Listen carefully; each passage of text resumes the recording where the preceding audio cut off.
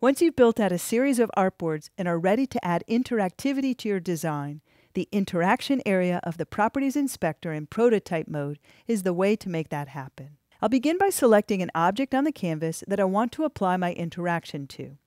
I'll select this thumbnail here on the right side.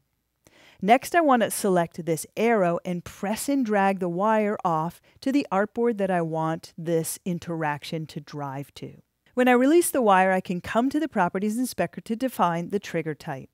This is basically the type of gesture or action that the user will perform to initiate the interaction. It can be anything from tap to drag, a keyboard shortcut or a gamepad controller, or even using voice commands to transition. I'll go ahead and go with drag for now. That's a brief look at the interaction feature in Adobe XD.